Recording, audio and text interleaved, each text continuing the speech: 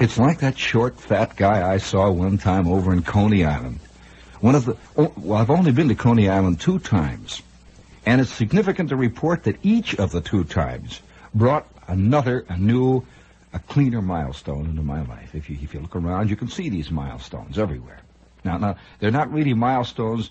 They're just small toothpicks sticking out at random from the vast canopy of existence. Just a little caviar there, and a little of the fried bacon. Well, of course, it takes many forms. Like this friend of mine was driving along Broadway on a beautiful summer Sunday afternoon. He's driving along there, and there's an air of as though, in a sense, things have been deserted on Broadway on a summer Sunday afternoon, when he looked out of his car window and he saw a small monkey pounding on the door of a bar that was closed. This was Upper Broadway, up around the 80s and 90s. And this monkey is pounding away at the door. The monkey knew exactly what he was after, and he's pounding at this door. My friend just continued to drive on, his face averted, because he wished to retain the sight of a solitary, small, underage monkey on a Sunday afternoon pounding on the door of a closed bar on Upper Broadway. This has meaning, I guess. It's like, you know, there is a trick to it. Not really a trick. Some people do, some people don't. Some people have the ability to walk through life, to kind of absorb it and reflect it and feel it churning inside of them, walk through life with the feeling that they have just been given the car for the first time by their old man. It's a summer afternoon. They have just learned to drive, and they are venturing out on their own, the first solo flight. All of their life, they can keep this beautiful, beautiful, clear mirror before them. And then there's the rest of the people, the great horde of the disenchanted. Of course, if you're going to face it, there are those 2 types, the enchanted and the disenchanted. And the enchanted are the ones who, of course, are slowly but surely being ground under heel, who will eventually be totally extinct. I got a letter from this guy, Jim, the other day, and he said, Shepherd, you realize, of course, that natural selection and the evolutionary process will eventually make your type of man totally extinct. The questioners, the believers will finally win out in the end. Well, you know, it's like the second time I went to Coney Island. I'm walking along, and they have a batting cage there. One of these cages where you put a quarter in the slot, and this pitching machine pitches 10 balls at you. And you stand up, old Warren Louisville slugger. Have you seen that thing? And you swing away at it, 10 of them.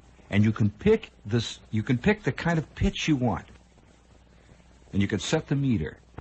And there's one that says slow lobber. It just throws a lob ball. You know, the kind that fat guys playing the skinny guys at the picnic. This kind of a ball. And then there's an underhand pitch by a left-hander. Slow, easy, comes in right over the plate. But it's not quite a lobber. You can set it all the way on up to Carl Hubble-type fastball. Ryan Dern dusts you off. And I'm standing there, I'm telling you an exact story. This is truly what happened. I'm not embellishing this one bit. I want to see somebody, because I don't have the guts to step up to the plate, because I'm afraid of machines anyway, really. No, I'd like to again qualify that. I am not afraid of machines. As a matter of fact, I enjoy many machines. One of the most amusing aspects of the type of writer who writes for the New Yorker or many other magazines of that type is that he must always profess an inability to deal with any type of machine. Well, I think this is a kind of a childish attitude, because most of us can deal with machines of one kind or another. It's when the machine begins to deal with us, of course, that the situation reverses itself. This whole theory was brought out by Thurber. Thurber's one of the great propounders of this. Well, of course, I don't understand how the little buttons work, and I press a button and the thing happens. And it's a kind of feminine helplessness in the face of the things which we have created. But be that as it may, I'm walking along there, you see, and I see this batting cage. Now, this is a thing that has a deep primeval interest to all men. It's in a sense, it is a synthesis of life, which is a challenge, of course. with some machine off there in the darkness throwing fastballs down over the inside corner of the plate. And we'd better swing, boy. You don't get another one. And it's a synthesis. And you put it in, everybody starts out with the same thing. Quarter in a slot. Throw it in there. It's like that big Mike Todd party. I'll never forget that. You put a quarter in the slot. You start out. Everybody starts out the same. Mike Todd, guys living in the Bronx, other guys who learn how to be airplane pilots, guys who play second base for the everybody starts out with the same quarter, see? And I'm walking along that street in Coney Island. And by the way, I'd like to recommend this. If you ever go to Coney Island on the days when Coney Island really isn't working. The kind of off days, like at the end of the season or before the season really begins. Then you, in a sense, get much more of a clear picture of what mankind is up to when he creates these vast seaside Babylonian bacchanal centers. And I'm walking along and I see this batting cage over there. Now, for those of you who don't know what it is, a batting cage in the Coney Island sense is a cage. It's a big cage. And down at the other end of the cage, let's say the nether end of the cage, there's a big green curtain. And this green curtain says home run, or it says pop-up, out, strikeout, that kind of thing. You see, wherever you hit the ball and you drive it up against that green curtain tells what kind of hit you got or what kind of out you made. And next to the home plate, there is a home plate down at our end of the cage. Next to the home plate is a rack that has maybe 25 terrible old clubs. They're not even bats, they're clubs, which is incidentally also, I believe, very symbolic of our life. So he the customer picks up one of these clubs. He pays his quarter, puts it in the slot, and sets the machine down at the other end, down there by that green curtain down there is a machine that throws baseballs at you. This is truly, this machine does this. And this machine throws baseballs at you, and you can set a dial to determine what kind of balls you want thrown at you. Now, this is a perfect situation for the guy who's really working. Now, if you were to pick the kind of life, if you were to pick the kind of curveballs you want thrown at you in life, what kind would you pick? I mean, what kind do you hit the best? I mean, assuming that there is an element of chance in everybody's life, no matter how it's worked, what kind of curveballs would you want thrown at you? Well, let me tell you what happens. Generally speaking, you figure that you'd put in the quarter and you'd set the machine to throw these little looping balls that are thrown at you at the skinny guy, fat guy picnic softball game, you know? But the actual secret of it is when you're faced with it, you don't. You really don't. Because every man secretly likes to think that he is a Viking, standing at the prow of this ship, about to meet the biggest dragon in the Western Hemisphere, and he's going to deal with him as best he can with a very small but very agile, very wiry lance. And so here I'm standing there waiting for some guy to come along, and it's one of those vaguely watery Saturday afternoons late in the season, after the last Ferris wheel rider has sort of disappeared in the distance and the last kid with the Nathan hot dog has disappeared. And Coney Island is slowing up, and it's the beginnings of October or November or something. There's a little cold air in it. And along comes a little guy. It's a true thing, and I'll remember this to the dying day, because I had implications of it this morning as I'm coming through Times Square, the watery sunlight coming down, and the fountains of Rome still ringing in my ears. You know how it is to sit next to the Fontana di Trevi, and watch nothing but like starlings, tremendous hordes of starstruck Katharine Hepburn type tourists gathering by the millions and throwing quarters into this gigantic pot full of water. And I'm standing there watching this, and my mind goes back immediately to this little short fat man who somehow got himself involved with Coney Island on a Saturday afternoon. And he's working his way towards the sea, like all good lemmings. He's working his way in a solo way toward the sea. All of us, in one way or another, do work our way toward the sea, pulled ever, ever, ever by the primordial life. And so he's working his way down towards the sea, and I'm standing across the street, waiting to see who's going to play this batting cage thing. And he stops and he looks in. He looks around and he notes that there are hardly anyone on the street he can get away with at this time. And by the way, I think most of us, if we were given the choice, would play out our lives in absolute privacy so that no one suspects what we're doing. Now, this is all connected with the concept of original sin. And so he's standing there looking the business over, reaches in his pocket and pulls out a quarter.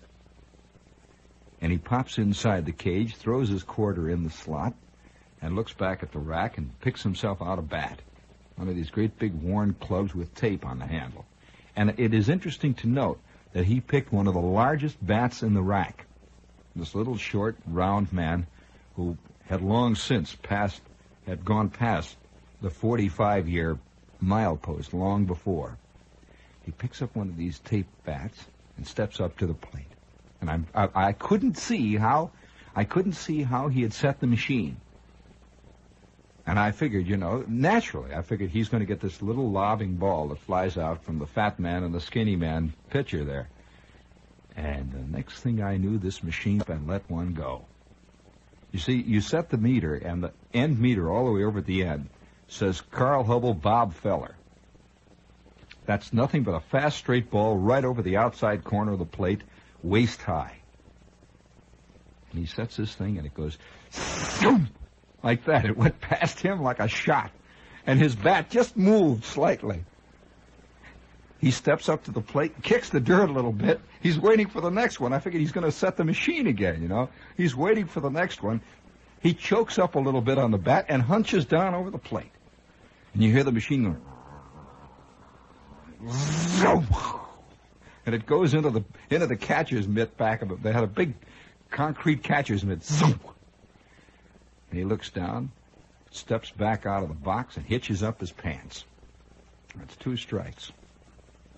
Steps back into the box, and this time he chokes up on the bat a little more, hunches over, and I can see all of his old kid baseball playing is coming into the picture again. This time he's kicking the dirt a little bit and hunching his left shoulder down.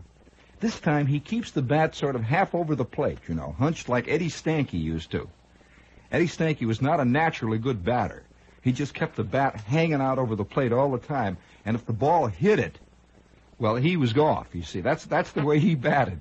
And this is the way the guy's hunched down over there, and I can see this guy's been playing life like this all the time. And he just ticked it, a foul tip that skitters off to the left of the plate and into the screen. He steps back, he got a piece of it that time. He's got 7 more coming now. You get 10 balls for a quarter.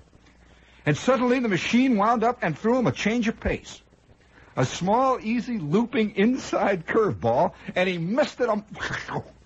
He swung like that, and he stepped back and protested the decision. Oh, what a beautiful drama of man's inability to cope with his own ambitions. Speaking of ambitions and the inability to cope, this is WOR, AM and FM, New York.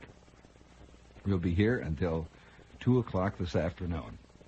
Now the point that we're making here, which of course is no point at all, because most of life doesn't have much point, if you're ever going to be really objective about it.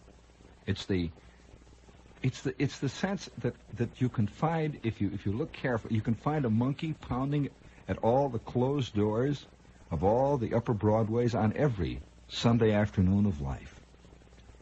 And I'm standing there last week. It seems I'm beginning, as you notice, but slowly but surely that long rubber band is beginning to pull me back into the vortex of the now, where we live at this time.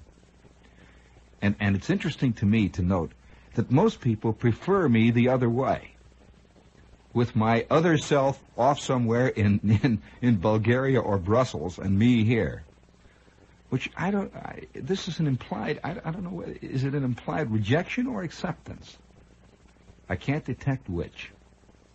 And it seems like just about 3 or 4 hours ago, well, I did something. I'd like to recommend something to you. And this has nothing, I will put a disclaimer on it immediately. This is no commercial. I don't know anything about the people who ran it, or in fact, all I did was go down and plunk down my money right there at the box office and go in. And there was a reason for it. That is why I wanted to see this. I was in Frankfurt, Germany, about, it was last Thursday, as a matter of fact. I was there off and on during this trip I took. The reason Frankfurt was because Frankfurt is the home base of the airlines in which I flew to Europe and back.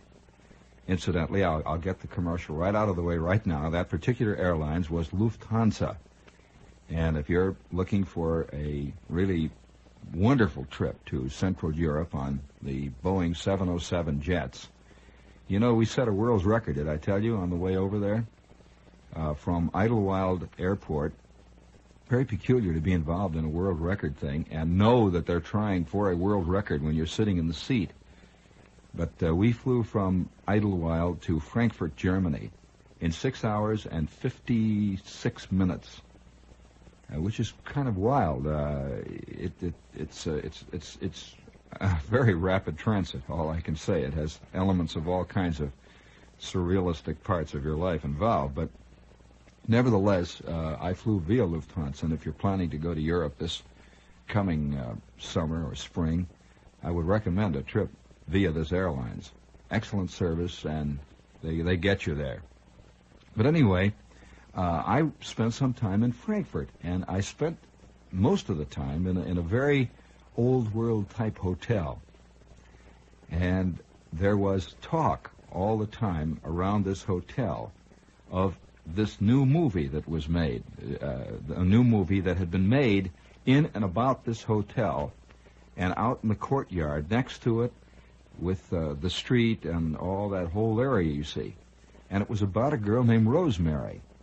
You've probably read stories. Did you read the story about her in life and that, and the big picture story taken from the movie?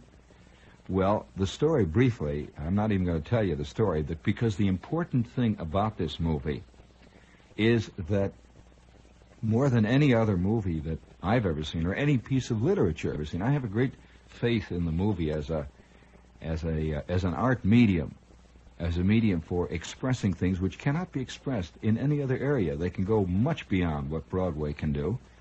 They can go certainly far beyond television, and I think beyond almost any other medium, with the single exception, perhaps, of the novel, or, and I have to say this, the spoken word, because both of them can evoke great images within the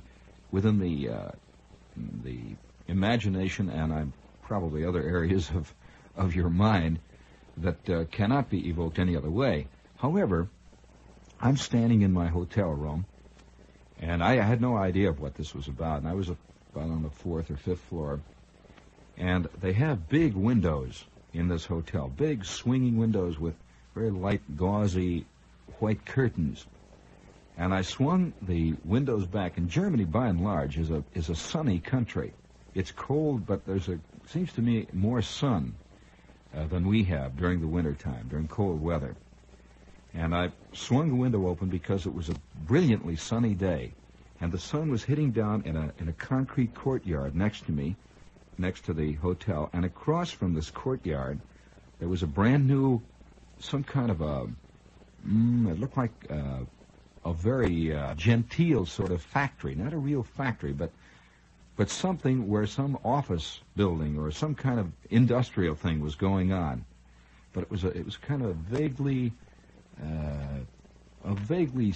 there's something even rural about many of the cities in Germany. Strangely enough, in the middle of all of this peculiar work and great driving energy that's going on. So I'm standing there looking down, and I looked down in this court there for a while, and it had an odd look of a set anyway, because of the way the big concrete abutments cut down, and you could see the light, a shaft of light hitting down on the concrete driveway. And I just looked down and looked at the sun and heard the sound of the traffic off in the distance and a few birds and things. And while I was doing that, a maid walked in, and she was bringing in stuff like towels and that, and she walked in, and she saw me looking out of the window. She didn't say much. They never say much unless you say something to them. And I said, it's nice out there. And she said, that is where they shot the movie. I said, what? What movie is that? She says, well, the movie about Rosemary. You know about Rosemary? And I said, no, what about Rosemary? So she proceeded to tell me that that in 1957 and 56, this girl, Rosemary, started right down there in that courtyard where she started her whole career, which became a very wildly talked about career, and at one time even threatened much of the economy of the area. She's a very interesting character. And so I went down the elevator, and I'm asking the elevator boy about this woman, Rosemary, and he knew all about her. All of them in the hotel knew. They had all been there for a long time, and they all knew all about her. And they were telling me stories about this woman who already done it. They were telling me stories about this woman. And so when I got back to the States, I went to see the movie, really primarily because I knew the area where it was shot, and I knew many of the types of people that were there. And I have never seen a more brilliant satire on a way of life, comments on yourself. You know, satire is a thing which is a very, on one hand, it's a very ephemeral art form, and on the other hand, it's a dangerous art form, and it's a very difficult art form to really realize. Bad satire is awful. Good satire is brilliant. There's hardly any in between. And this satire, which is a satire on all the wildly industrial, strangely peculiar, in a sense almost, because I think man is constantly worried with his conscience that the better off he has it in any country, the better off he has it. Right here, we have all the physical comforts of any place in the world. The better off he has it, the more he begins to develop a sneaking sense of conscience about it. Somehow he feels that he shouldn't have all this, you know? That the more a person begins to be, for example, wealthy people almost always develop a conscience as they get older and older about it. And they begin to do all sorts of things. They endow museums, they put money into Broadway plays, they send kids through college, they do all kinds of things, and then have a ghost come in and write their biography that tells how really they were great anyway. And there's always this sense, you see, that I shouldn't have this. And I found that the more a country begins to get this way, that big physical ownership of actual material property, the more it becomes concerned over its soul. And so here's Germany, you see. And one line in this picture was great. There were two industrialist wives, German industrialists sitting there talking, and they're sitting at the bar of this very, very fancy, decadent place. And one says to the other, "Oh, my husband Otto, my husband Otto has gone to Russia again on another one of his business trips." And the second wife says, "Well, he's gone to Russia a lot of times there, hasn't he?" And the first one says, "Oh, yes." And she's a great big fat woman. It was wonderful because just before that, opened her mouth very wide, and she says, "Look at that, look at that. I have this most wonderful dentist. Look at those teeth there, a wonderful dentist. Every one of them is kept. Everyone, you'd never know it. Everyone is kept." And then she sits back in this kind of upholstered stool that she was revolving on, wearing her very fancy Parisian evening gown with pearls all over her, and she says, "Oh yes, my Otto, he's very well liked in Russia. In Russia, they can really appreciate an industrial capitalist." And it was a comment on both systems, and very funny. And this was definitely a beautiful satire on so much of the modern life, and including, by the way, the ability that many people have in Germany to completely forget the past very, very conveniently. And this is a beautiful piece of work, and if you have a chance to see it, see it. And I'd like to point out another thing, too, about it. But if you know anything about the Theodore Bertolt Brecht, the German dramatist and theater man, the man who was more than Kurt Weill, really, responsible for the Threepenny Opera, even though in this country it is very chic to think of the Threepenny Opera and all the other things that the two did in collaboration as largely Kurt Weill. Kurt Weill was really just the man who wrote the music for the theater pieces that Bertolt Brecht wrote. And you'll find a lot of the elements of Bertolt Brecht in this particular piece of work.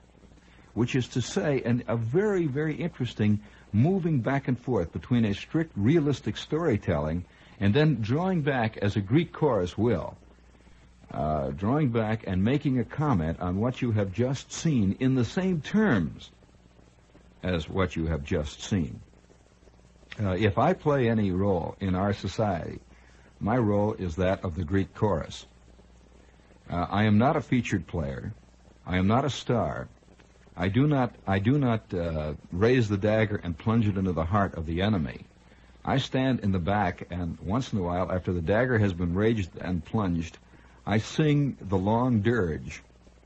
Oh woe, oh mighty, mighty woe. O time and man, O revenge, thou art sweet.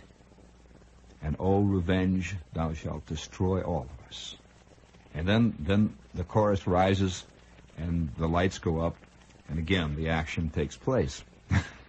And this is a very necessary function. We have in our society, we have somehow been able to bypass the Greek chorus. The chorus which both explains the action to the audience and to those who have just created the action. This is what the Greek chorus always did. And it provided an interesting frame to what was going on. And not only an interesting frame, but it provided a focal point to it. And you'll see this in action if you see Rosemary. It's a beautiful piece of movie making. And from time to time, the three members of the Greek chorus will stroll through the street and will play upon their accordion and will sing. We'll sing, oh, we have all of it now. We have money, we have love, don't we? And then they just stop. We have love, don't we?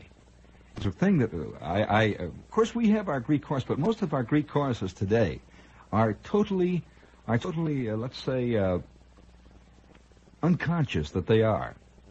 The other day I'm listening to the radio, and I like to tune across. I have this little radio, and I listen back and forth because you are hearing all the fears, all the strange dreams and fantasies, and all the odd idiosyncrasies and biases of our time are all poured into one thing, and one giant shouting voice.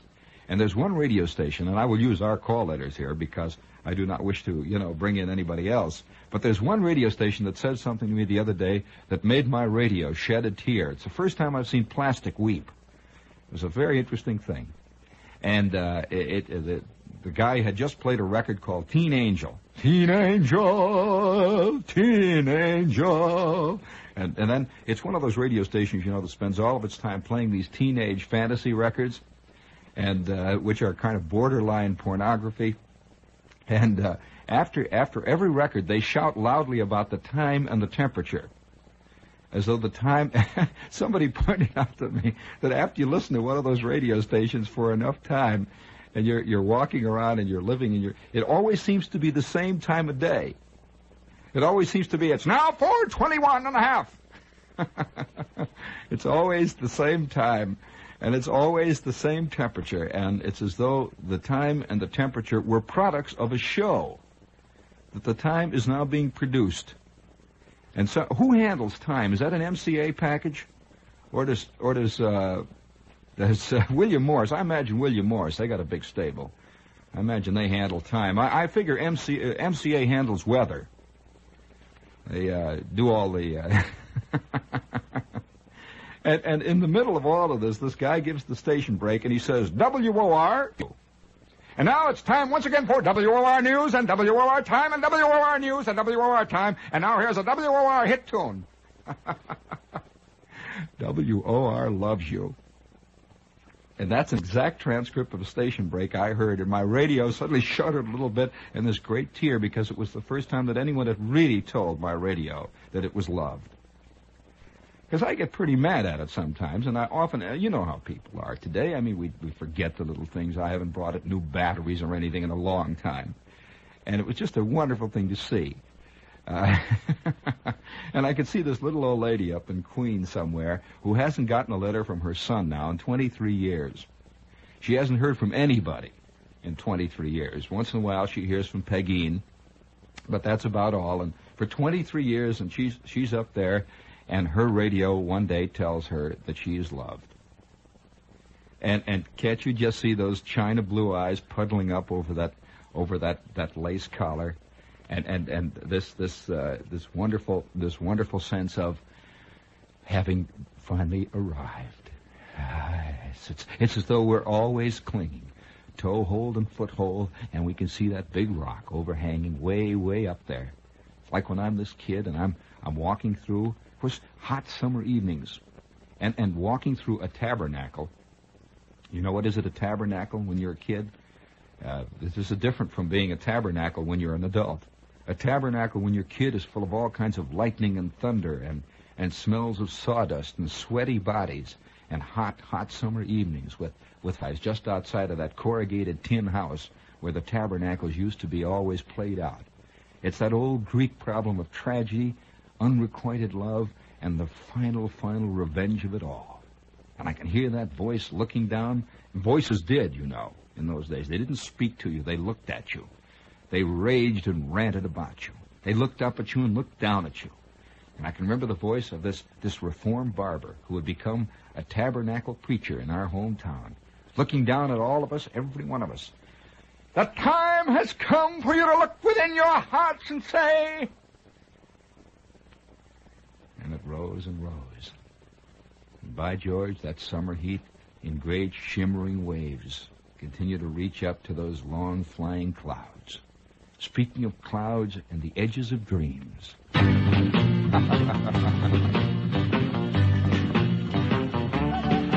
be crisp, there must be icily light. With true lager flavor, precisely right. Lively golden, crystally clear, crisp refresher.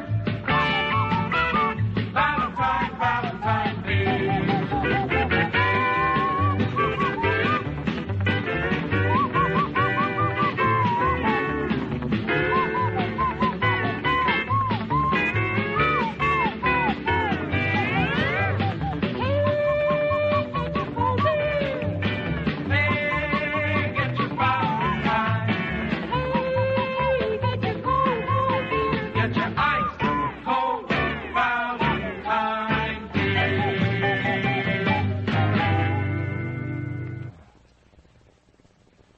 Magnificent example of folk musicianship. Speaking of the folk, somebody, a couple of days ago, we were talking about the idea. Of course, the business of this guy swinging in the Fountain de Trevi. I was very interested when I'm standing back in a doorway overlooking the Fontana de Trevi, which is a very beautiful, considered generally the most beautiful of the fountains in Rome. Of course, it depends on what your concept of beauty is, but it certainly is a very impressive thing. You probably saw it in the Katharine Hepburn movies, all the romantic things that are done about Rome all the time. So I'm standing back in a doorway, looking out at the Fontana de Trevi, the Fountain of Trevi, and watching the people there. And there was an old Italian, a guy who was in probably his 80s, and he had a big round face, and he must have had 5 chins. And he was sitting there on the top rung of the metal fence that surrounds the basin of the fountain, and he had a big watch chain across his vest. And he was huge. He must have weighed about 300 pounds. And he's sitting there, and he has a cane, and he has a twinkle in his eye, and he has an absolutely white set of handlebar mustaches. And I'm watching this guy. He's sitting there, and I begin to realize after about 10 minutes of watching him carefully, because I knew that this was too well composed, that what he was doing, he was assuring himself of immortality. He was appearing in every second photograph that was being taken by the 50,000 people who went through. He didn't charge. He just wanted to be in the picture. It wasn't a matter of charge. He just sat there and looked picturesque, which was his only talent in life, obviously. He looked picturesque, and he knew it. And he was all part of showbiz, and I can see this guy morning putting on his makeup and his costume and getting his mustaches curled and waxed, and he's coming down to sit before the Fontana di Trevi to ensure his immortality. That he knows, of course, that the millions of people that are taking photographs of this thing all the time, that at least one out of every two are going to say, now, what I want to do is take a shot. Now, shh, don't disturb him, because it's very difficult to take pictures, you know. I don't want these people to notice. I just like to have him outlined. You see, the right foreground there with the fountain behind, the sun coming out. It's wonderful. It's just wonderful, that old man there. This old clown sat on the top of that fence. I watched him for over 4 hours. And once in a while, he would turn just a little bit so that he would get good lighting on his face. See, the sun was changing all the time. And he would turn and move just a little bit, and he would change his cane, and he would drape his coat just a little. And all the while, this entire performance was surrounded and sort of inundated by an obligato, the great rushing sound of millions of shutters being clicked, and billions of feet of film running through film spools. and other guys, of course, scratch their initials in wet concrete. Others write novels. Other guys go to the tabernacle, and everybody takes his own tack. They're all trying in some way or another. And speaking of the business of writing your names on things, I was at the Victor Emmanuel Monument, which is a tremendous thing growing up out of the heart of Rome. It's called the wedding cake. Of course, everyone knows about it, so I won't even go into it. But it's a monstrosity of overdone imagination, overblown imagination, gigantic bronze horses and women playing quoits with victory wreaths. The whole business, all this huge thing going on there. And I worked my way all the way up to the top of it so you can look down over the whole city of Rome. And these tremendous Roman columns are stretching up over your head, maybe 9 stories, huge things.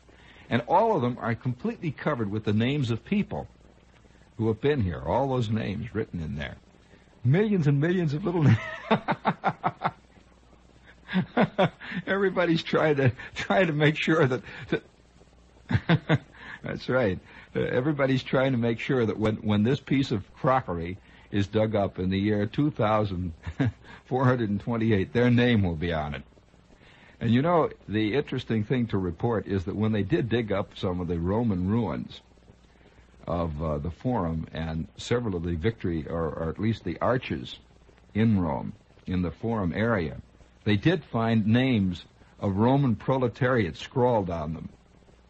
And that's kind of comforting to know that some little clown, some little guy, some little forerunner to a guy who runs a shoe repair shop on the outskirts of Rome left his imprint on the great, vast, ruined Forum of history. And I'm sure that each one of us, when we throw our quarter into that slot, would automatically set it for the fastest ball the machine could throw, knowing full well, of course, that in the end, that we're lucky if we can hit that slow lobbing in curve, even for a fairly decent foul ball. And so you look up at that old sky. It's like the other day when I was talking about the rubber stamps. You know, there is something majestic about a climate in which the rubber stamp can flourish as greatly as it does flourish. And I just received a letter from a guy, and he's written my name in big black print on a piece of paper, and over it with a rubber stamp, over the name Gene Shepard, where the rubber stamp is the simple word and the fantastically complex word, fulfilled. Wouldn't you love to have a rubber stamp that says fulfilled? And this is all part of what we're doing with our language today. There was a time in industrial organizations when you finished an order and you had to stamp it, you'd stamp done, or you'd stamp completed, or you'd stamp on it checked out, April 7th, 1962, checked. But today, the words have become other things, and an organization doesn't do its duty, it fulfills. And the man who sent this to me put at the bottom of it, he put a little note. He says, I secured this rubber stamp, and this is a true story. I secured this rubber stamp through a big corporation's purchasing department. Gene Shepard fulfilled. And then you begin to understand when you put that old quarter in that slot there. Oh, boy, I'm going to level. It's going to be a high, hard one. It's like the other night. I get a call from Marty Geisler, who runs the paper book gallery, and this is a very secret thing. We're just going to have to put it on the air now. Marty is a man of peculiar propensities. He's the guy who put the penguin in the doorway to the paper book gallery here a couple of months ago, and he is also the creator of the whole concept of the paper book gallery. And if you are making the village scene this coming weekend, I would certainly highly recommend a visit to the gallery, and a village scene or not. I mean, if you're a person who is looking for, as I'm always looking for, new things to buy, I think that the purchasing a book today is a new kind of placebo. I really do. I think that the buying of a paper book is tied up with our conscience. It's tied up with our feeling of inadequacy. I just wonder how many paper books are actually read that are bought. You're kind of paying obeisance to something, some unknown, some great god. It's some unknown, unseen god of culture when you buy them. Did you see that great cartoon by Didini? I believe it was Didini in the New Yorker of the past week. Once in a while they have a cartoon that really has meaning. And it shows a couple of natives, just plain ordinary natives with blowguns. And standing next to the native is a gigantic stone idol. A tremendous stone idol. This idol must be about 40 feet high, and it's got this just omnipotent stone face. Its eyes are half closed, and it's staring off in the distance, this gigantic idol. And this little guy, who's about as high as the instep of this idol, is standing there, and he shot a dart at it, like that. And the dart, of course, is bounced off of the stone, and another native is saying to another one in the background, this is a senseless revolt against authority.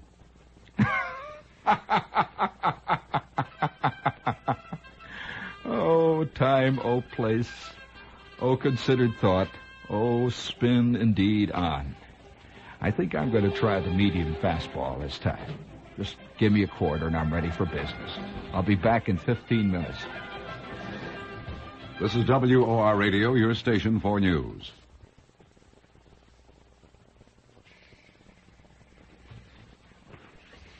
It's okay. Don't push me. I can't. There are times when I just can't face reality, and time is one of those things. I mean, one of the realities. Of course, this is an abstraction. It reminds me, if I might digress here momentarily, it reminds me of this thing that I saw at a party about 6 or 7 or maybe 8 weeks ago. I'm at this party. I'd say maybe about 7 or 8 times a year, most of us have to face the way it really is. Now, generally speaking, I would say that we are usually in a position to turn our backs on the way it really is and casually walk off down the street humming an inconsequential hum to ourselves and considering the weather. I mean, it's a thing. We could do this. But then there are other times when the reality of a thing is brought right down in front of us. It's like your batting average. There it is. I figure that one day when I arrive before the vast eternal bar of justice, and this vast eternal judge of them all is sitting up there at his great big desk looking down and looking over my record, I'm going to stand there and I'm going to say, before you do anything, Your Honor, about my case, I'd like to point out I've got a bad knee.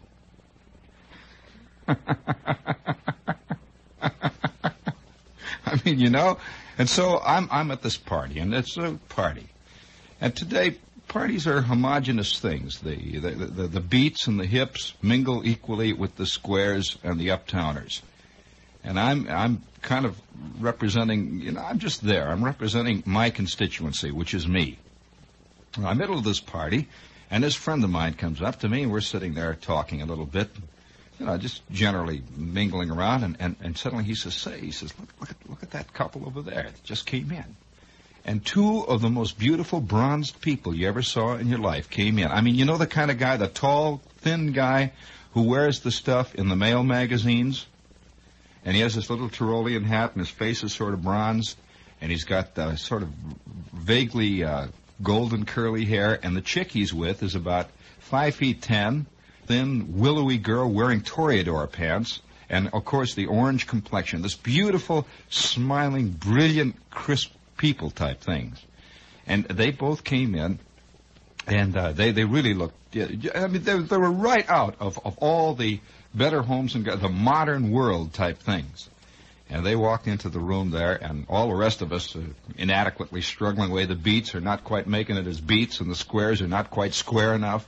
And everyone's going, and the radio is playing, and the record player is playing, and the TV set is yapping away over in the corner there, and the ice cubes are rattling, and you can hear the sound of ginger ale being, and all the whole business is going on. It's one of these parties, and it's hot and sweaty, and there's always somebody who's turned the radio to one of those little slum radio stations, way down at the bottom of the dial, where guys are talking real fast, and they're playing this incomprehensible music all the time, and three or four of them are kind of sinuously dancing in the crowd. It's a real party. And the guy says to me, wow, look at sociables. And they were true sociables.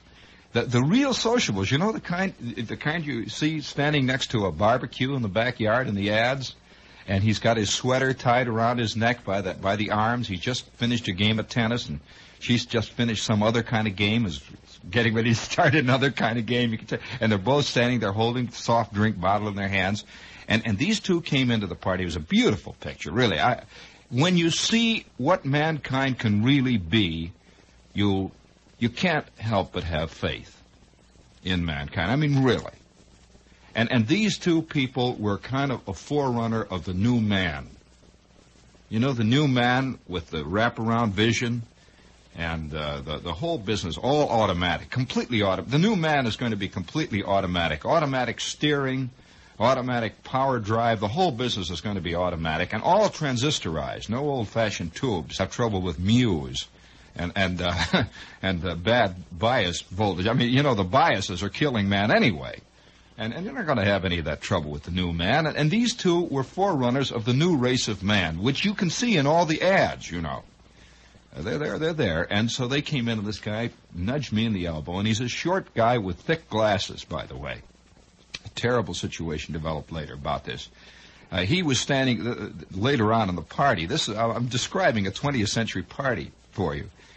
It was right out of Kafka. Later on, this poor little guy was standing over by the punch bowl when suddenly a TV announcer in the crowd hit him in the face because he figured he had insulted him.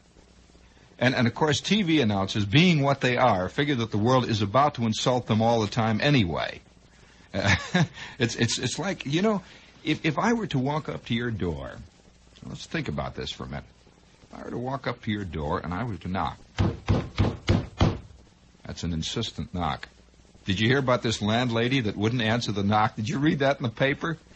The rent commission sent all the cops and everything down after this landlady, and they knocked. This is just in the paper yesterday, in the Times. They knocked on her door for 4 hours in shifts. These guys are knocking on her door. They knew she was in there. So she finally came out, and they dragged her off to the pokey with about 422 rent violations. And then her doctor appears in the court and says, well, of course, she has what we call regressive anxiety and nervousness. And then the judge says, well, what do you mean? What is this regressive anxiety and nervousness? He says, well, if people were knocking on your door for 4 hours, you'd be nervous, too. And the judge picked the book and threw it at both of them. I mean, you know, it's a great world to live in. I mean, when this happens. By the way, she was a kindly gray-haired woman who looked exactly like a Norman Rockwell painting with a thing underneath it that says, my mother.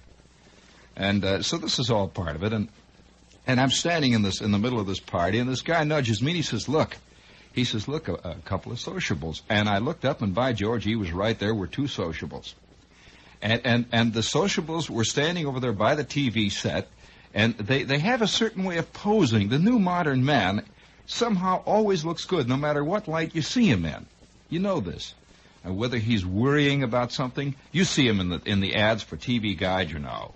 When he's worrying about whether to make the big decision, what radio station to use, he looks good no matter what he does. He's a work of art, man is. There's no question about it. I mean, he's better than the Sphinx and everything. And so these two sociables were sociabilizing over there, and the party goes on, and I saw them from time to time. I could see the flash of a well-turned ankle, and once in a while the glitter of a beautiful pair of scrubbed teeth, and they were over there, and they were socializing. And the evening wore on, as evenings and parties wear on.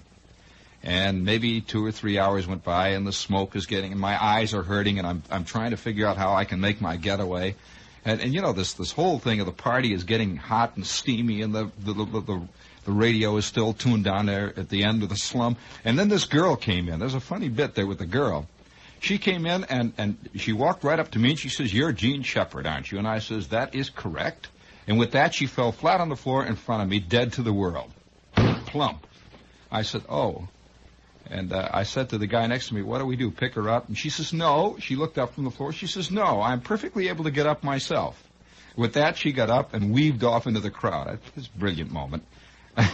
And so I'm standing there in the middle of the party, and the sociables are there. You know, they're kind of a catalyst in this great sea of halogens that we are part. When suddenly there's a little excitement over in the corner. You know that there's a wave of excitement goes through the crowd that you know something has happened. Something not good, like someone has dropped a bottle out of the window or some terrible thing has happened. The cop has come in or something like that.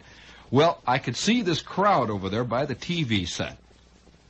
And I went over there, naturally, and I looked in through the crowd, and here, sitting right on her haunches, right flat out on her duff, is this chick in the Toreador pants, with the little black vest with the big silver buttons on it and the cashmere sweater. And she is weeping, and somebody is down there pouring water on her head, and 3 guys are holding this male type that she's with away from her. And he's like that, and his white teeth are gleaming in the darkness, and his orange complexion right out of the ads is now purple. And you could see Pepsi-Cola all over his feet, and he's like that. And I said, "What happened?" And somebody says he hit her in the mouth. And the only thing I could figure is that he got too sociable.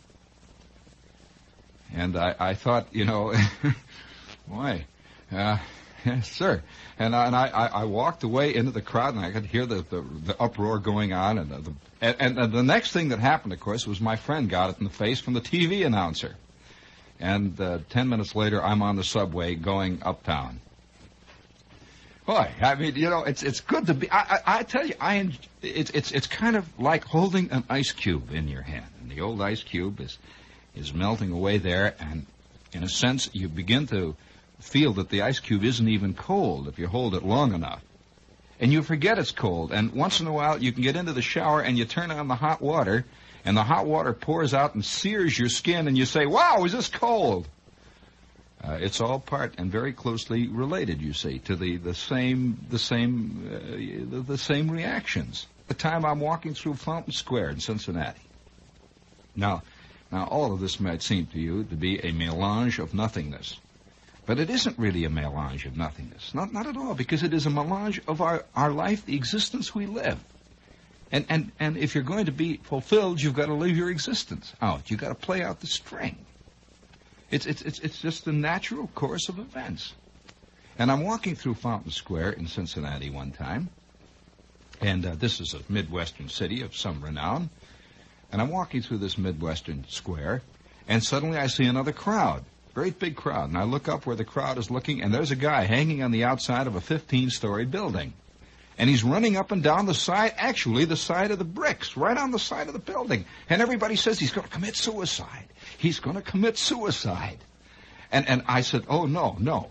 And everyone has this look of horror on their face. And there's a man 12 stories up, running up and down the side of the building. He's wearing a white T-shirt and a pair of black pants and you know, just running up and down the side of the building. It was an amazing exhibition. And I says, no. And someone says, "Yes, he's going to commit suicide." And the police arrived, and they had nets. And the fire department arrived, and they put up ladders. And the guy is being chased from window to window by the cops who are looking out of the windows. And he's running around on the outside of the building, clinging to the bricks. And the crowd is saying he's going to commit suicide. Oh, no. And the sun is shining down, and it's a brilliant summer afternoon. And here I am caught in the swirling vortex of life itself again. men attempting a senseless revolt against that great stone face of authority. And he's running up and down the side of the building. And suddenly the guy runs around the building, and he's clinging to a drain pipe or something. He's going shinnying up and down.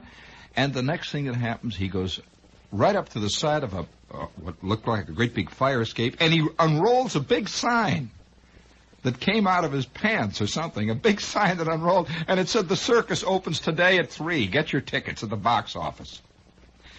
And everybody stood there, and I could feel the anger rising up in the crowd. He was the Cincinnati human fly. And I could feel the anger rising up in the crowd, and I couldn't figure out whether the anger was because they couldn't go to the circus that afternoon, or because the guy really didn't commit suicide and knew where he was all the time. And, of course, they hauled him off to the pokey for disturbing the peace. Actually, he gave Cincinnati the biggest show that it had since Taft lost the nomination. And that was a big show in itself. And so I walked out, and I felt vaguely disappointed. Vaguely disappointed. And the Cincinnati human fly has remained with me throughout all these years. I can still see that man clinging to the edge of a building and people saying he's going to do it. He is going to do it for all of us. It's like that little old lady. Did you read this thing that came out of the United Press? Beautiful little... Speaking of little old ladies, we have WOR AM and FM with us here in New York. And we'll be here until, 2 o'clock, 3 o'clock. Time is only of a measuring. Anyway, you can't, if you put the quarter in, maybe if you did hit that slow ball and belted it out into the upper deck, it isn't the same thing as belting that fast inside hooker, that screwball that nobody can... You can reach, and then you can't reach. Is he going to do it, or isn't he? Bridge players out there in Queens do it. Golfers on New Jersey greens do it. They all enjoy Rheingold beer.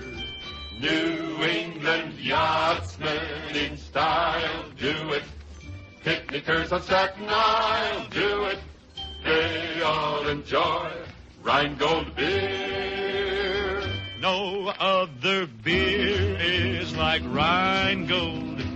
It's refreshingly dry. New York's favorite beer. Clean, clear, refreshing. And the bright taste tells why more millions that end of day do it. Even rival brewers, well, they may do it.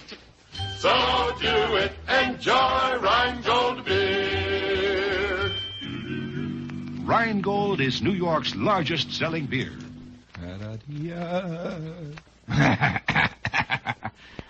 Oh boy, it's who was it who said it? It was James Joyce one time said that, or somebody. If it wasn't James Joyce, it was me who said it. I know that I've said it.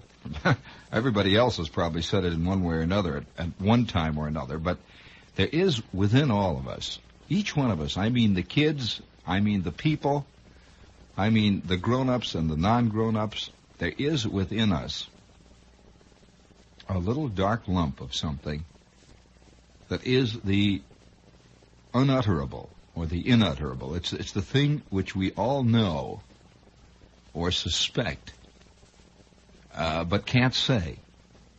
And I'm sitting here, and it's kind of almost summer, really. I can see that sun coming down over the river, that old Devil River out there. Once in a while, one of those big ocean liners moves out to sea, and I can feel the vibration in the air. And in a few weeks, really, people lounging out there at Jones Beach. And the sun is going to be hitting down at that angle, and the sound of the hot dogs being fried on the hot plate is going to echo throughout the land. And it's a sense of incipient excitement. And yet, deep down within us is this thing that cannot be uttered, this unutterable thing. It's like this beautiful little news note. Again, it's an attempt to recapture something that none of us can ever quite put into words, can ever quite understand, can ever quite feel. What was it? A couple of hours ago, Jim, wasn't it? Yeah. I'm sitting here and I'm ready to go on the air. And I say to Jim, who's the engineer on with us this morning, I says, Jim, you know, it's like you have just gotten your amateur radio operator's ticket this morning, and you're tuning up this Tri-Tet 2A5 push-pull oscillator on 40 meters CW, and you are about to try to make your first contact legally. And that excitement of beginning something, is the excitement that many people carry throughout their entire lives. People like Bertrand Russell and a few others. That feeling of always looking at everything as if it is a completely new thing, and you can't phony it up. I've known guys who have tried to do it, but you can't. Once you've rounded that bend, once you have begun to accept your own life casually, as a matter of course, there just is no going back. You cannot bring back that old excitement. And I guess that's why many of the more jaded people spend most of their time going to the theater. It seems to me that the more jaded a person is, the more interested he is in attending the theater. Now, I'm not necessarily talking about people who create theater. That's another thing. But the great theater addicts are almost always people who are jaded with their own lives. This is also true of a person who incessantly reads. This is also a problem because they're not living anything of their own. And whatever it is that they are living, they're not finding any excitement in it. And so they have to go to the lives of other people to vicariously let Kim Stanley do it for us. To vicariously let Jason Robards feel the great excitement that I'm no longer able or capable of feeling, or perhaps never was capable of feeling them. And then, in the end, you wonder whether or not anybody really is, except in their imagination, capable of feeling the great emotions that are portrayed on the stages and in the novels. Because these novels, you know, are works of the imagination. The people who portray them on the stage are working with their imagination. And so in the end, you get the feeling sometimes that somebody is playing the harmonica for somebody else. And they're both trying to pretend that the music is great and awe-inspiring, and yet it has no basis in the music that's inside of every one. So you're trying to say it. It's like my grandmother. I remember I had this grandmother who was a professional grandmother. There are some people who kind of slip into grandmotherdom and never really are. They're mothers. They're never really grandmothers. But then there are grandmothers who at the age of 22 are grandmothers. And this, it's impossible to really think of a real grandmother as ever being 22. But I had this grandmother who was a true grandmother. And I remember my grandmother one time taking me to the dime store. And I used to love to go to dime stores. Saturday afternoon and dime stores were synonymous in my youth. And I remember going to the dime store with my grandmother. And going to the dime store on this particular Saturday afternoon in the springtime was for my grandmother to buy a new pair of glasses.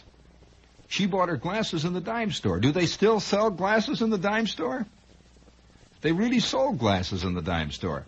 And there was a whole collection of glasses. And I mean eyeglasses. I don't mean sunglasses. I mean glasses. The kind of glasses that elderly people put on when they read. And the kind of glasses that tall, thin men wear when they're working in the library. The rim, and there was grandmother looking down at this collection of glasses. And she's putting them on her nose and reading the Sears Roebuck catalog or something when she did it to see whether or not they worked. And I'm standing there, and grandmother has a pair of glasses with black rims. The very thin kind of round black rimmed glasses with the little gold earpieces and the gold thing that goes over the nose, and it had white tape at all junctures. And there was a big chip out of one glass, and these were the glasses she was throwing away, which she had purchased in this same dime store maybe 5 years before.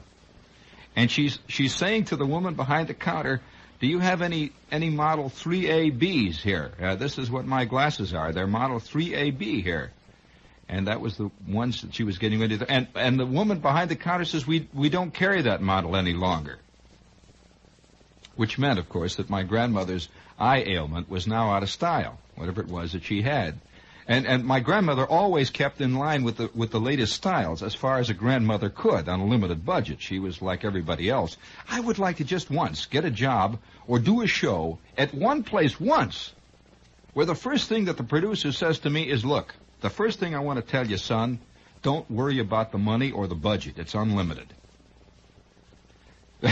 Every job I've ever had, the first thing they say to me is, well, of course, you got no dough. There must be some place where they've got all the dough. And how do you get into that? Every time I write an article for a magazine, the first thing they say to me is, of course, you realize that we don't have any money, but we have artistic standards. And I want to get to the place where they have the opposite. A lot of dough, no artistic standards. Then I can get away with murder. M-E-R-D-E-R. Murder. Depends on whether you speak French or not. And so I'm working my way through this dime store with my grandmother, you know, and she says to the woman, well, what are the newest styles? And this woman gave her a pair of glasses, and my grandmother put them on, and I could see her eyes are kind of boggling behind them. And the woman says to my grandmother, she says, well, of course, this year most people are nearsighted. And my grandmother says, oh, I see. And I'm standing there, a little kid, I'm hanging on the edge of the counter looking at these glasses being tried on. And my grandmother says, this is the kind of thing. I imagine I can get used to them. It's like women all getting used to pointy shoes today. And nobody has pointy toes. But they're all getting used to them. I think we're going to grow I was looking at Harper's Bazaar today, and this is one of the most grotesque magazines in the world. Fantastic. It's a great hymn to a non-femininity. There isn't a single feminine thing in the whole magazine. Actually, it's a hymn to ego.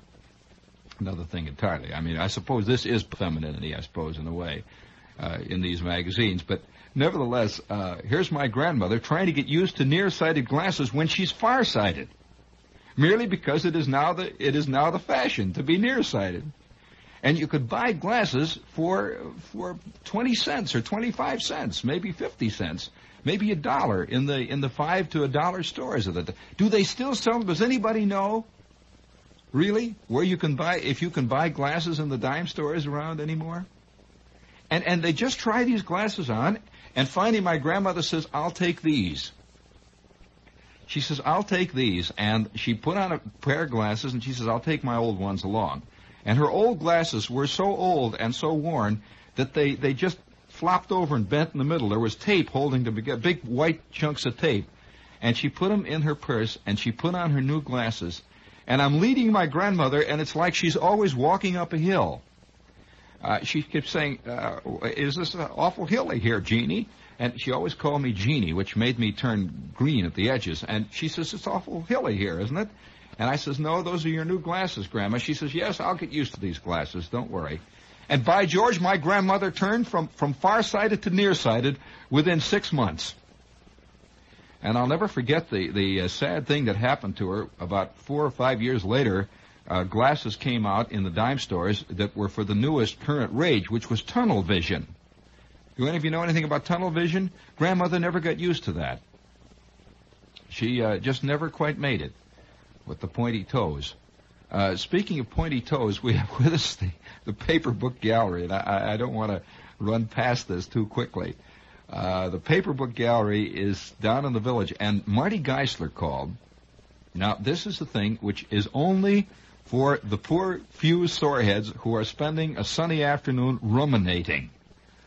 And obviously that's all you're doing. You are vegetating. I have a friend who was able to grow mushrooms out of his back one time just by thinking hard enough about it, and by kind of a yeasty side to life that you just can't ignore.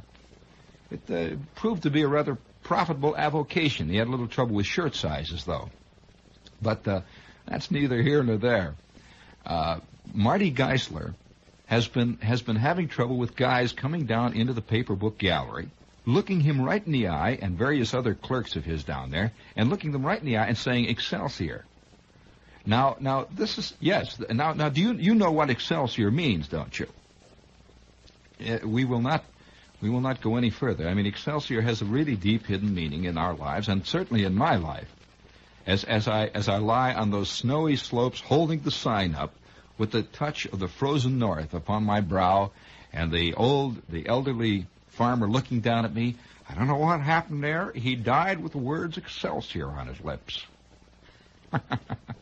Well, anyway, Marty has just out of one of those whims, and it has nothing to do with a commercial gimmick, out of one of those whims, has laid in a stock of buttons, which he designed himself, which say nothing but, Excelsior, you fathead.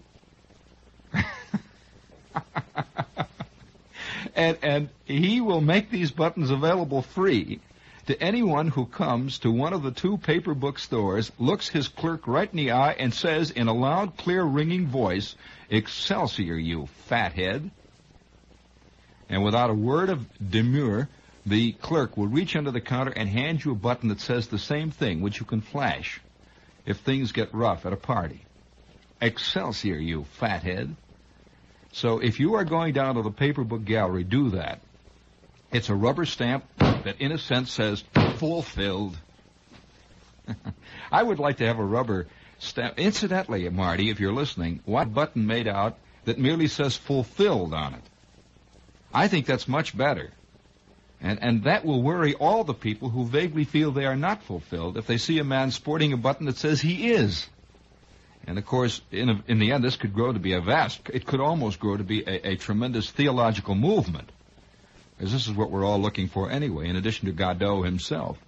So this is the paper book gallery. They will be open until 2 o'clock this morning down in the village. And with the tiny, tiny tinkling silver bells of spring in the air, the paper book gallery and the whole village is standing on tippy-toe, waiting to welcome the muse of the free soul, moving as a wraith of smoke through the rainbow-hued horizon of existence.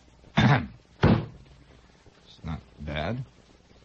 Oh, somebody called and says they do sell glasses on the Lower East Side from push carts and in the 5 and dimes in Queens. It is quite true that Queens is roughly 15 years behind, and they're still out. In the 5 and 10 cent stores in Queens, you can still buy a pair of glasses. Now the glasses, I have a feeling I'm going to go into one of these dime stores and I'm going to buy myself a pair of glasses. 10-cent glasses or 20-cent glasses. This is a part of. Did you know that in certain dime stores in the south side of Chicago, when I was a kid, now I know that you're not going to believe this, and this is not a program, I have to say it, devoted to nostalgia. It's a program devoted to trying to hit the fastball thrown by the vast pitching machine of life, knowing full well that even if you do hit it, it's only going to hit a concrete backdrop. And that all you win, if you do win, is a plastic Cupid doll. When I was a kid, Jim, you remember? See if this happened in New York. When I was a kid, on the south side of Chicago, in the dime stores, the $5 to $1 stores in that area. Now, my uncle often bought. And I had an uncle named Tom, who was an interesting man. Uncle Tom was the bootlegger in our family, and he wore gray spats.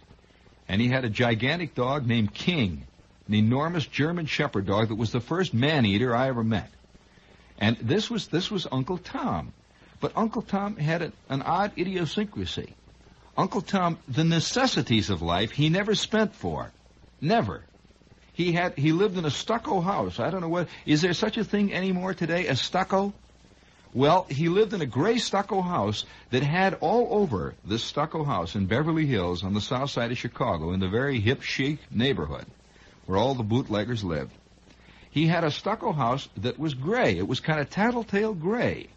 And it had all kinds of little stickly things on the outside. You know, stucco always had little kind of like little prongs and little pointy things. It was very rough. It was like very thick sandpaper, this stucco house. And it was gray, but it had sprinkled all over the stucco You see, stucco was kind of like plaster or something. It had broken pieces of red and green and yellow glass, so that in the sunlight, this house was blinding. It was fantastic.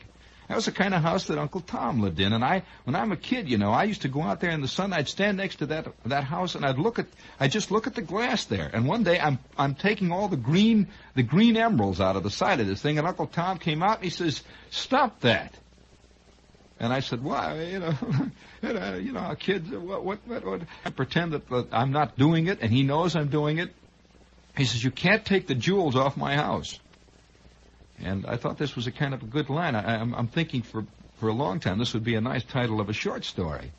And so Uncle Tom lived in a stucco house. It had jewelry all over the side of it. But Uncle Tom did one thing which I will never, ever forget. Uncle Tom used to buy his false teeth from a guy who sold false teeth by mail, and they also sold false teeth in the dime store. And Uncle Tom had a dime store pair of false teeth that he used for everyday eating. His false teeth that he bought by mail for $9.95, he used for Sundays and for company. Now there you are. And I remember one day Uncle Tom complaining bitterly that he had to go down to Kresge's to buy a new pair of teeth. And they were made out of plastic, and he used to keep them in a glass. And I can remember waking up at maybe 5, 6, kids wake up early in the morning. Nobody in my family ever wore false teeth. I lived in a non-false teeth family. And I can remember at 5, 6 o'clock in the morning, I'm waking up in the stucco house with the jewels all over on the outside of it, and the sun just coming over the stockyards, beginning to hit those green jewels. And I walk into the John there as a kid, and there is a big glass right there looking at me from the mirror, the little shelf under the mirror, a big glass with a pair of teeth smiling at me from the dime store. And I used to look at those teeth, and those teeth would look back at me. And I always had the funny feeling when I left the John after that I was impolite because I didn't say hello or something. So if you're going to the paper book gallery, just say to them today, "Excelsior, you fathead," and stand back and see what happens. I would wait. If this tall, thin, clerks, I want to say this, clerks in bookstores, in a sense, represent the wrath of God to many of us. That somehow the clerks in the bookstores all seem to not only have assimilated all the knowledge in the bookstore, but somehow were responsible for its creation. And you get in there, and you're afraid to ask them for something. You come in, and here you are surrounded by Kierkegaard and Schopenhauer and Kafka and all the great writers of the past, and you go up to this guy and you say to him, you feel like you're bound, you're really duty bound to ask him for something by Swift or Nietzsche or Ovid or someone like this. And you walk up to this guy and you say,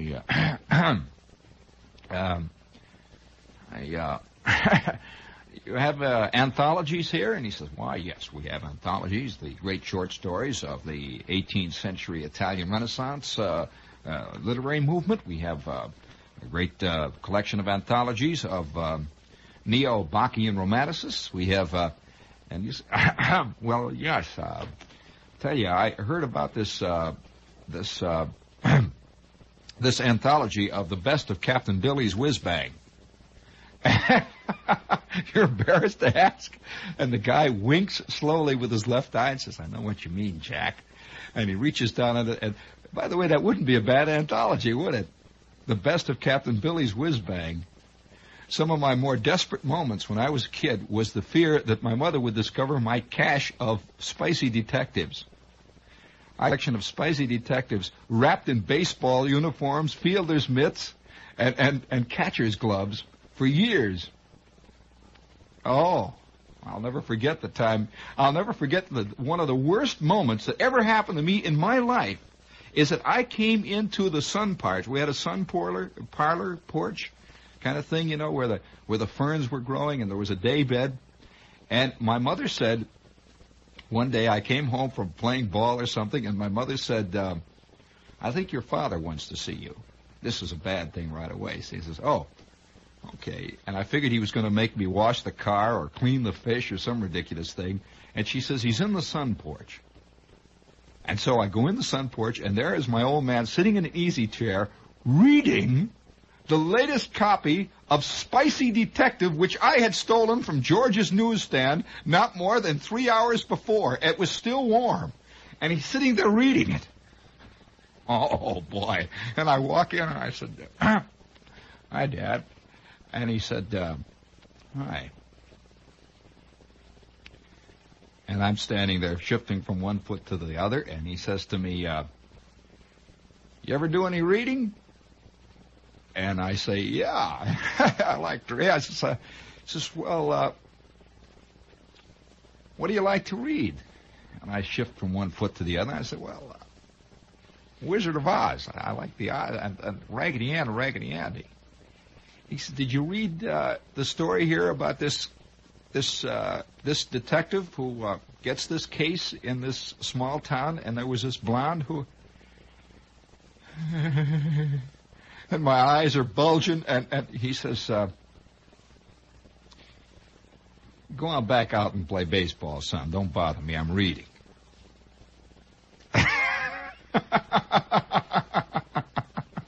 I skulked past the ice box, out over the back porch, carrying my tape and back out into the vacant lot, and never said a word. And as a matter of fact, I had one of the worst days in the field I've ever had in my life. It was a very bad situation.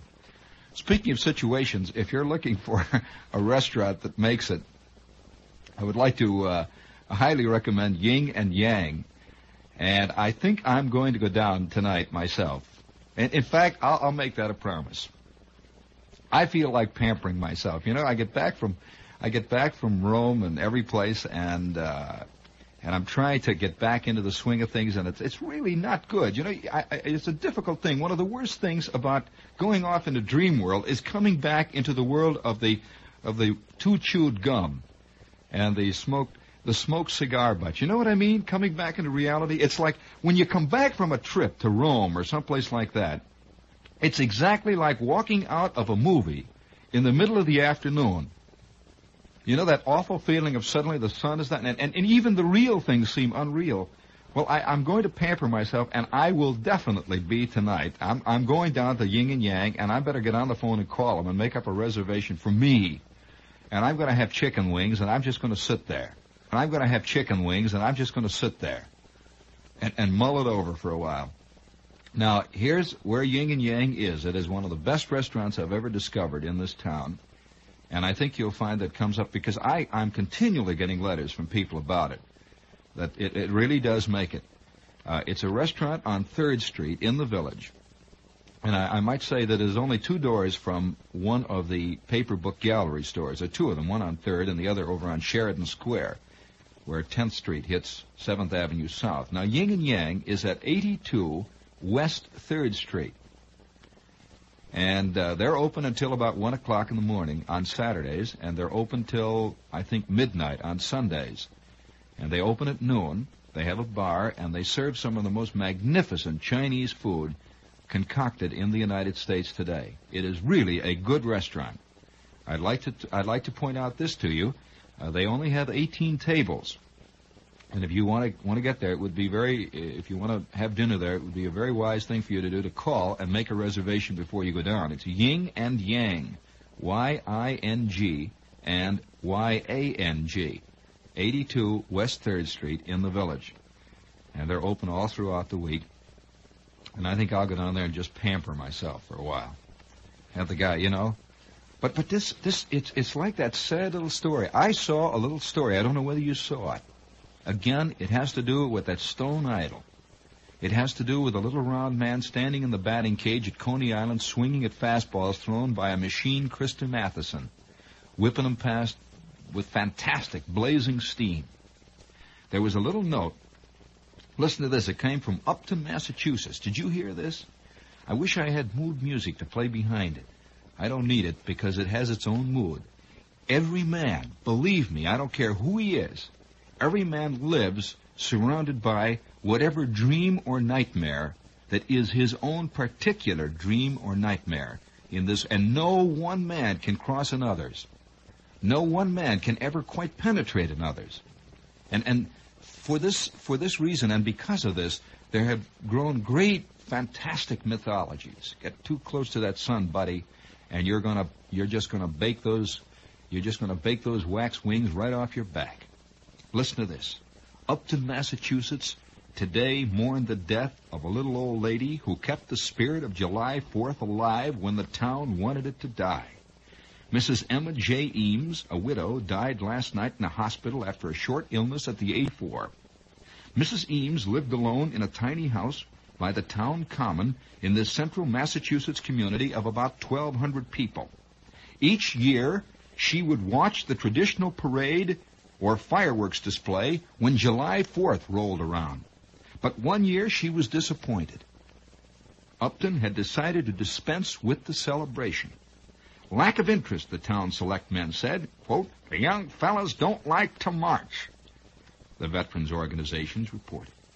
Mrs. Eames was indignant. She decided to do something about it.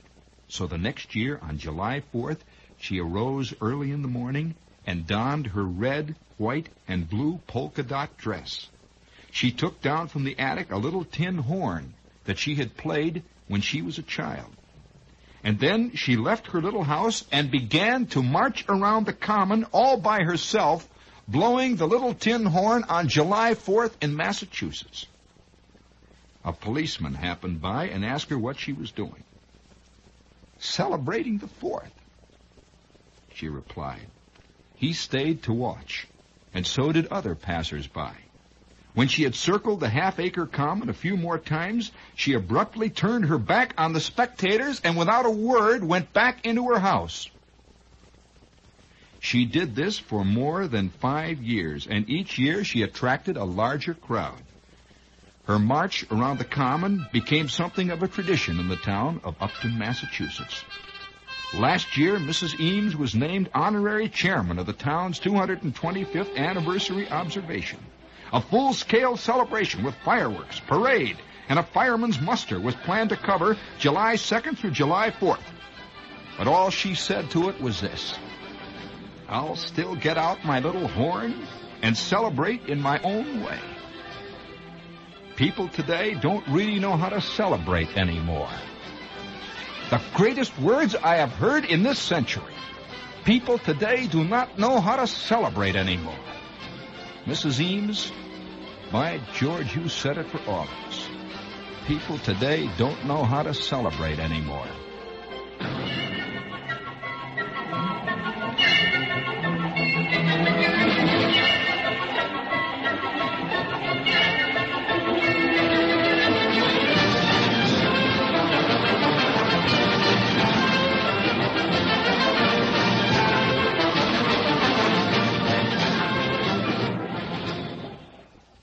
Gene Shepard.